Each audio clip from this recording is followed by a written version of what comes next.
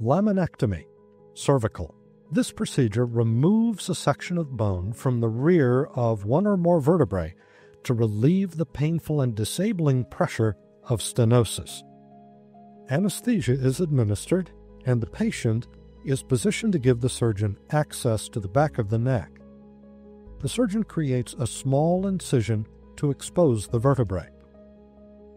The surgeon uses a high-speed burr to cut a rectangular trough of bone from the vertebrae.